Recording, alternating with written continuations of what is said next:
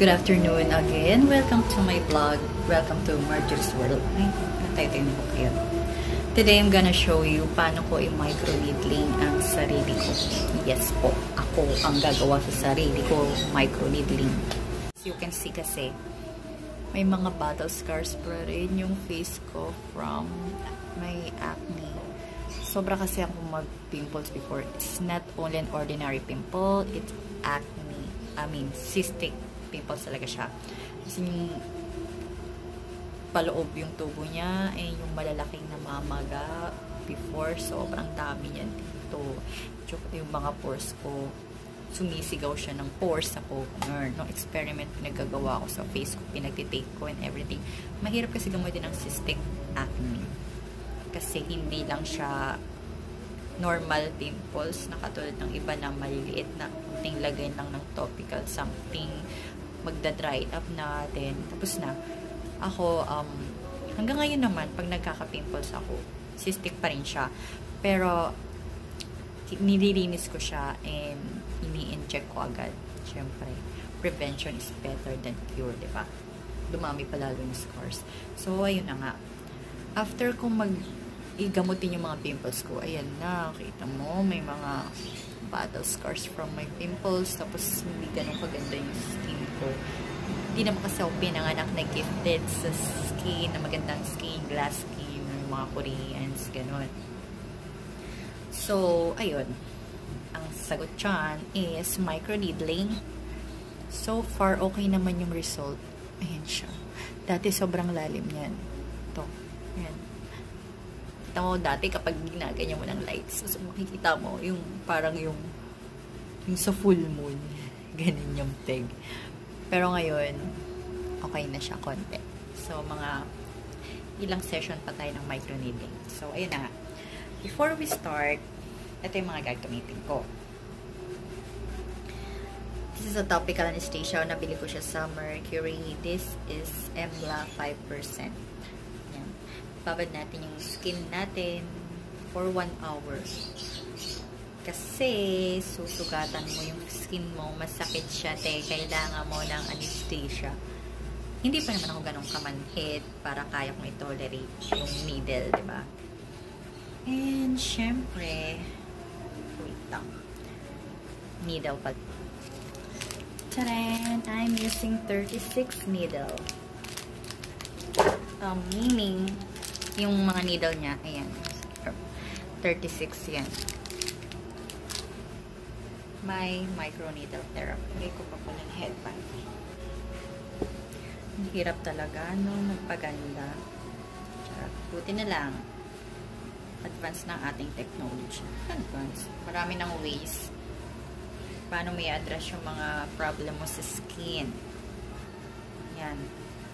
Ngayon, lagyan na natin itong emla. Kasi 1 hour natin siyang ibababad. Ipapasok pa ako sa office later. O, diba? Papasok ako sa office na namumula. Hindi. May gagawin tayo para hindi mamula yung face natin.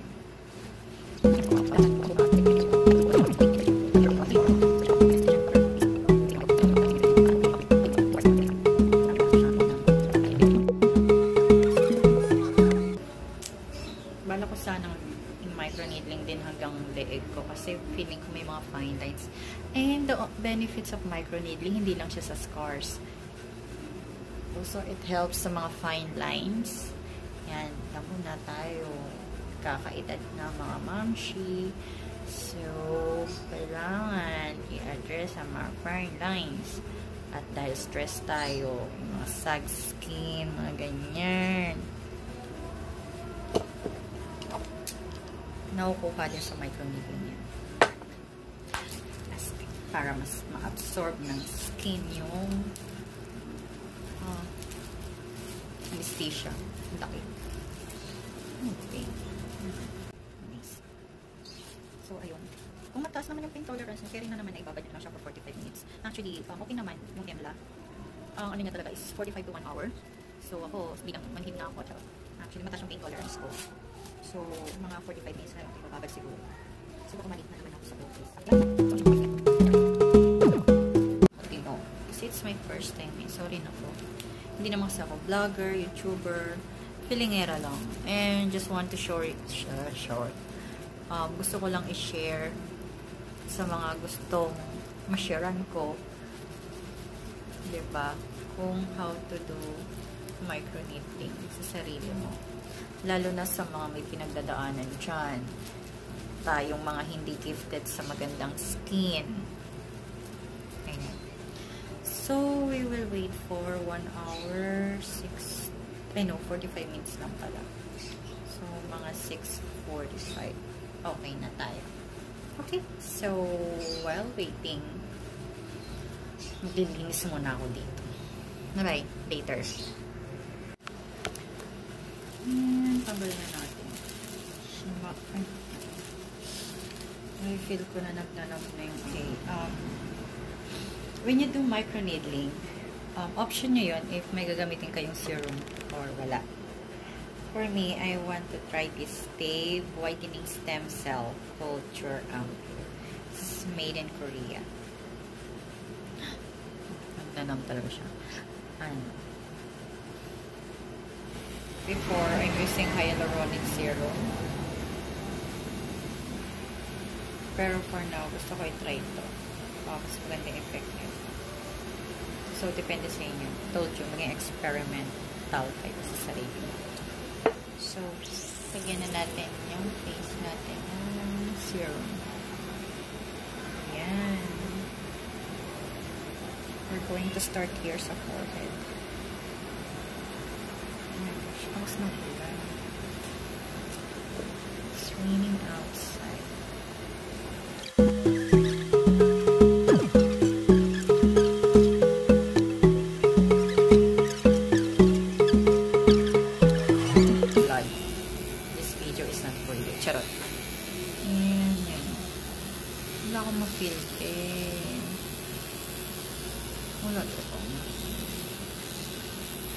So, nasa 0.5 lang siya. Nakaset siya sa 0.25. So, set natin siya mas malaki. Set natin siya na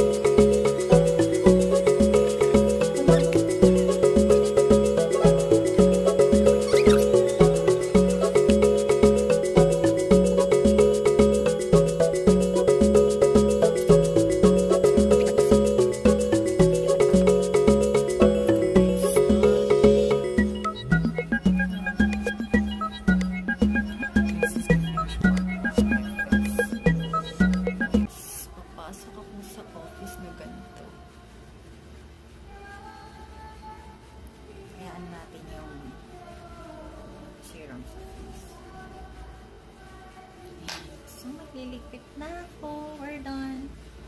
Follow up na lang next video ko. If you like, thumbs up, syempre. And if you want to see more of my videos, kung ano-anong gagawin natin, charot, in the name of aesthetics, beauty, health, fashion, travel, anything. Thank you, and please subscribe. Bye.